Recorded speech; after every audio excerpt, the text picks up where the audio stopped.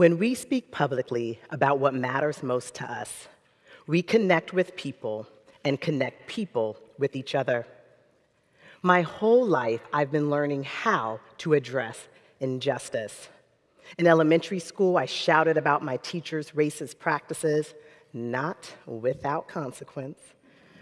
In college, I connected students of color in STEM majors to academic resources and each other. And 13 years ago, I founded a social impact firm that advances equity in schools and communities. Lately, I've been hosting and producing a live stream show where I interview professionals who center equity in their work, meaning they work to make the world a more just place. And I do this because it matters to me. For more than 2 decades, I've worked with mission-driven organizations to address inequities in the communities they serve. I've encountered professionals who feel isolated from others who do similar work in different places, or misunderstood by those who have not experienced the trauma of oppression, or have yet to interrogate how their beliefs and practices can contribute to this pain. To counter this, I speak to build community. That is, I connect people who identify as social justice warriors or aspire to do so.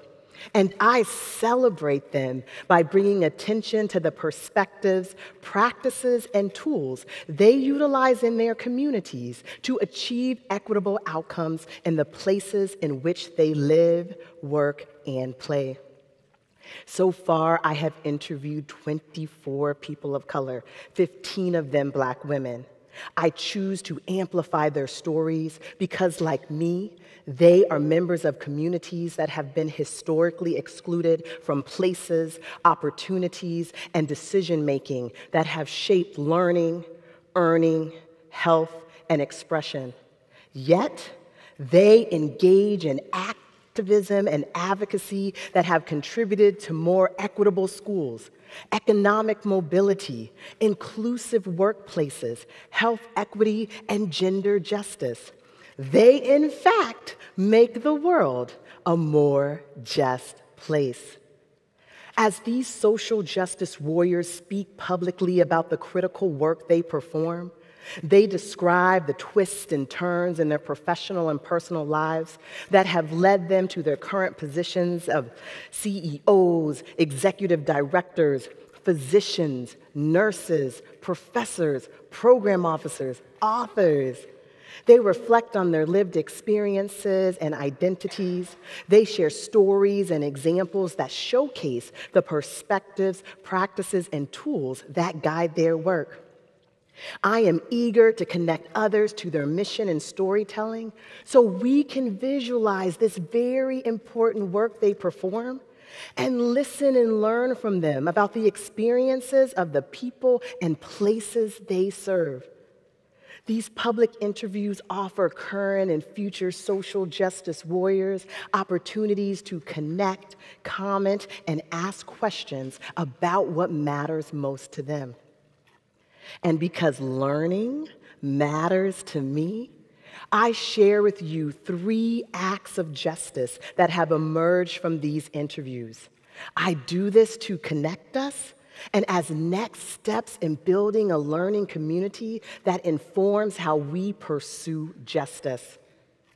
Act of justice number 1, speak truth to power about injustice, its origins, and resulting practices. My interviews with social justice warriors go beyond debates about the existence of injustice or denial about contributing factors such as policies, practices, and people's actions, because these types of discussions delay change.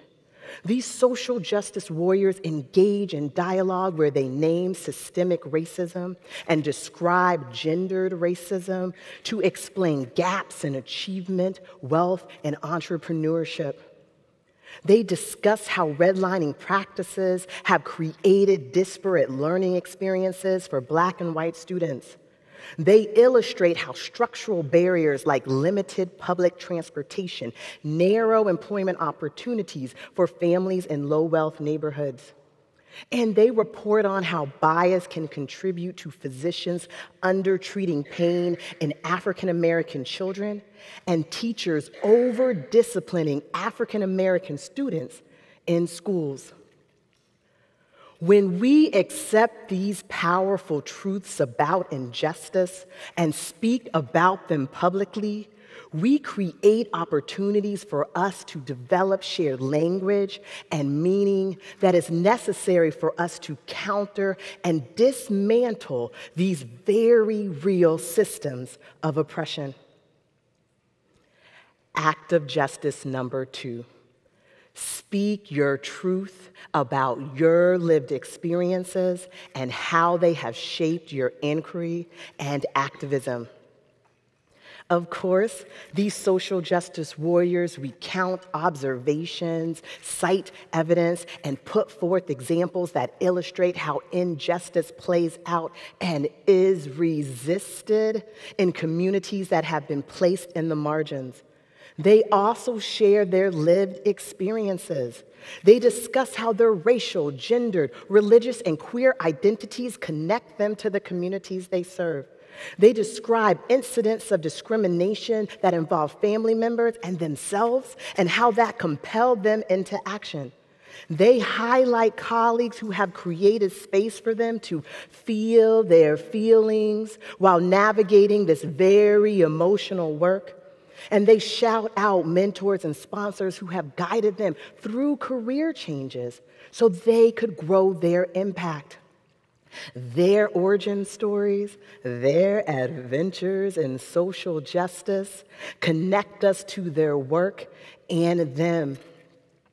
When we speak our truth publicly and tell our story about how we have become who we are, we model that the act of reflection is necessary for us to perform this critical work.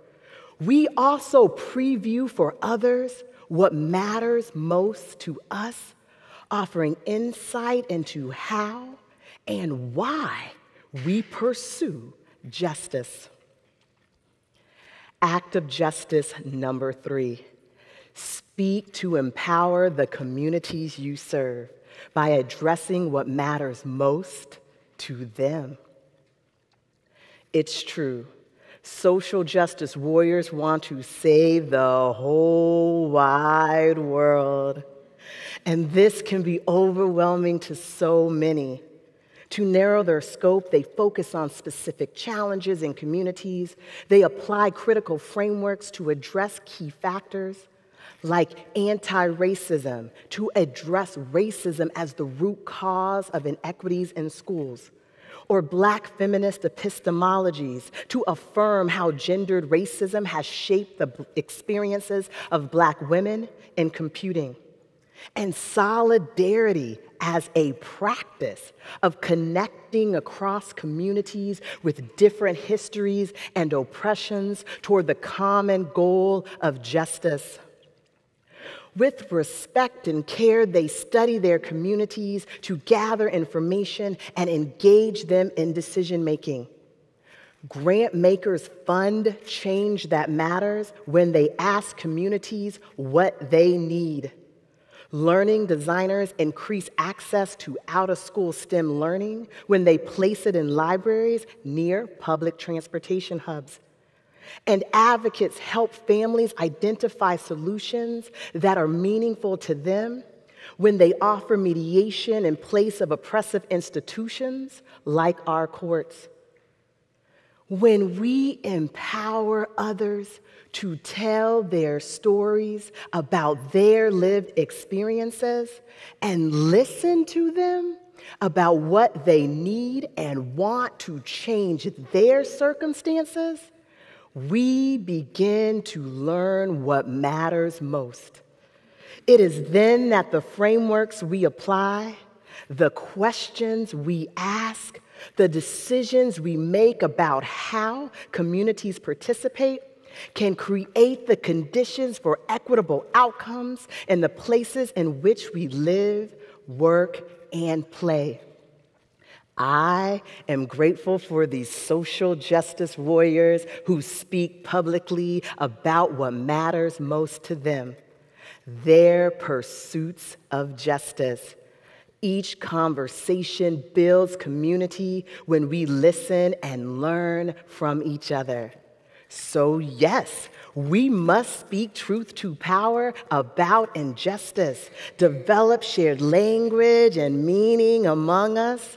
And yes, we must speak our truth about how and why we pursue justice. And absolutely, we must speak and act in ways that empower the communities we serve, adapting frameworks and practices to address what matters to them. But most importantly, we must connect to others who do this critical work and engage in dialogue with them so that we can ensure that our perspectives, our practices, and our tools do in fact make the world a more just place.